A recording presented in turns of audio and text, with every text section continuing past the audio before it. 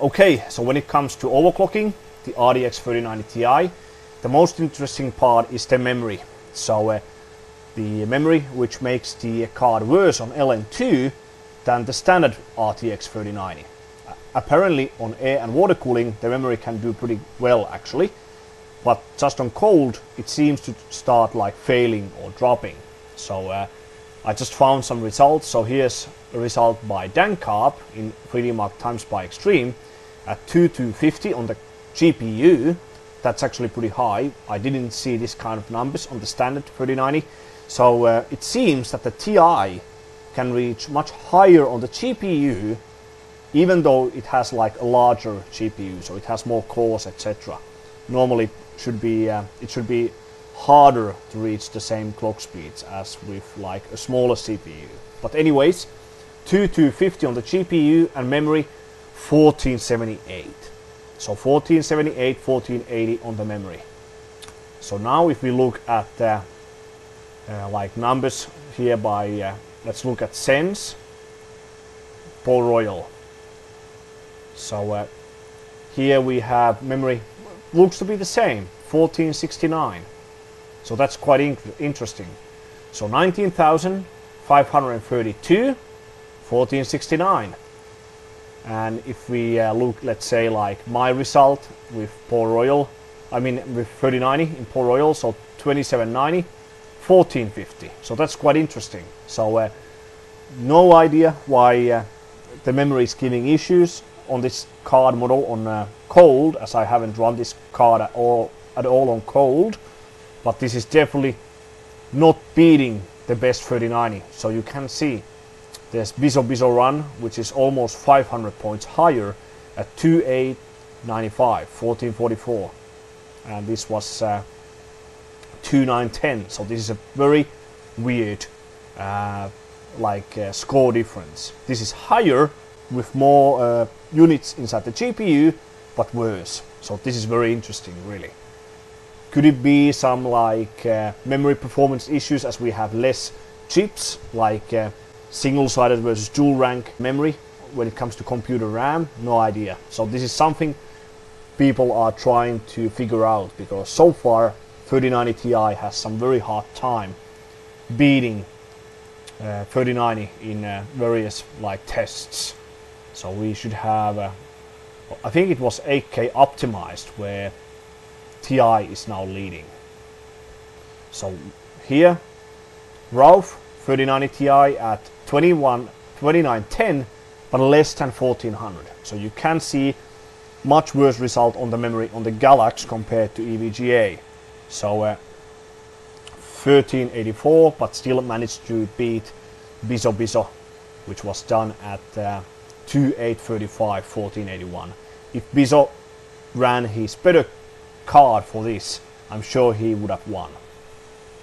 And the last one I want to show you is the 1080p. So 18,967, 2865, 1375 versus Bizo 100 points, 130 points higher at 2820, 1481. So these are our targets pretty much. When it comes to like Port Royal, so 3D Mark Port Royal, is there any like water run? So water 17,090, but this is definitely with like a good CPU. So I was doing something like this at Stark. So we cannot definitely do this high without overclocking the CPU. So 12900K is much faster for this test than W3175X, but I'm only interested in the card like overclocking at the moment. So PCI Express X16 3.0, so remember no Gen 4 at the moment, and we can use classified.exe to overclock the card.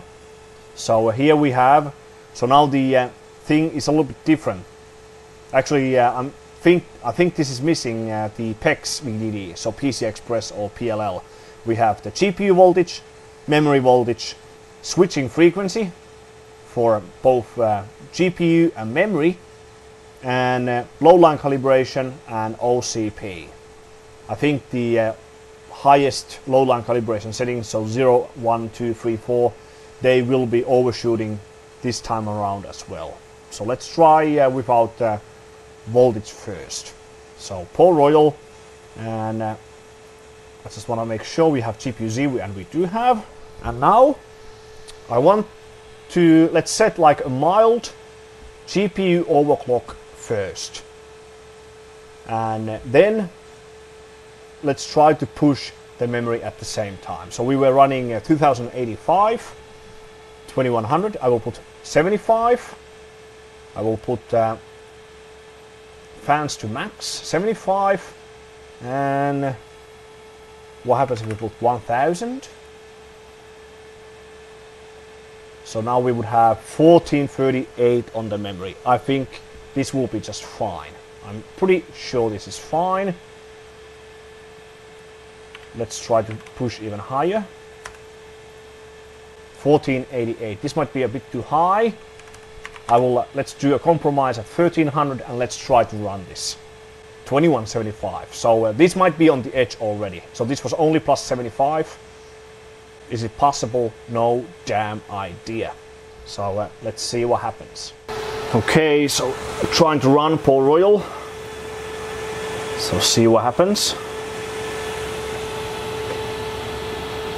65, VRAM 29, 31. But sometimes it can be hard to overclock these because it might start to throttle and so on. So 32. So quite cool. If the FPS is worse, we know it's not going correctly. 76, 115, so it's definitely going higher. Seems to be running. Yeah, it seems fine. But yeah, I don't want to push this too much. GPU only 31 degrees Celsius. And this is a recycled cooler from 3090. VRM 4, 39, 40. So I'll let this to pass and let's look at the figures once it finishes. I bet the score will be close to 16,000. Maybe 16,000 or 15, at least 15,500. Core was 2160, 2135. I think we saw like 2135, 1475. So yeah, 15,537. If we used the mainstream platform with decent CPU and etc., would have been well over 16,000 for sure. So pretty good memory, if you ask me. 2160. And let's look at the power. Power 5 was 29, 41, 30, 28. Memory 38, 48, 50. Okay. And do we have power reading? PCS board power draw was maximum 472 watts, so 450 watt TDP, pretty close, I guess. So now we can try to push it. So this would be 2190, close to 2200. We can let's put a bit higher so that we can get 2200. 2205. And here's the temperature probe locations once again. So now we would have 1500 on the memory, 2200 on the GPU, but I think this will fail now. I think the VRM is fine, so it didn't even feel hot when touching it. But again, I wouldn't push like voltages, switching frequencies like a madman without a proper heatsink on the VRM. At least if you don't have a very strong fan towards that naked VRM like what I have at the moment. But yeah, seems to be working just fine. Okay, so running again. So far seems to be running just fine. 76 FPS. I want to see the highest figure. 116, 117. So seems to be running quite fine. So 1500 on the memory, remember. Only 30 degrees on the GPU and 38 on the highest VRM. So pretty awesome if you ask me. 15,719 at 2190, pretty all around, 1500 on the memory. So GPU temperature has been much higher than what that OLED display is giving us. So 56 degrees, so that's definitely not correct what we saw. So we had 56 degrees, the hotspot, I don't know what this hotspot is, and the memory temperature is quite weird. And do we have GPU 2 was 45, so that might have some inaccurate reading. So actually let's put GPU temperature away and GPU die temp. Usually the GPU die temp is good. Okay, so now I want to do 140. Push the GPU to 235. Okay, let's hope it passes right now. 70 FPS. Yep. So now it passed. So 2205, 2190, something like this. 21. It actually dropped to 2175 along the way. 1525 on the memory. And 15,816. Okay, interesting. Could have been either. So I think this measurement doesn't, or this thing doesn't work over here. So we can. This would be 5037. I think this will crash if we just go too high on them. Okay, so now as we know roughly what we can do, so maximum memory will be at 1525 to 1540 without any voltage or similar increase. So what we could do, so we can put like load line level 5. And here we might put, let's say, like 1.18. 800. Voltage is now set at 1.18 volts. Come back down a little bit, 1.15. 1.35 on the memory. So Port Royal. So we can put, was it 1600 and 140.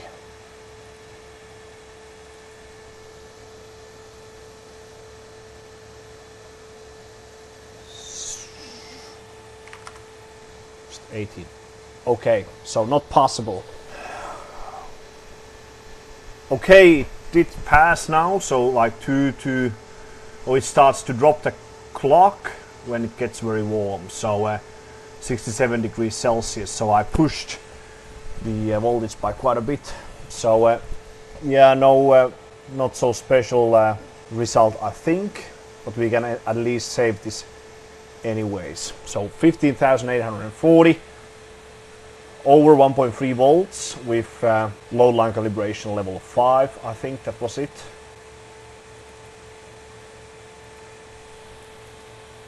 $15,840.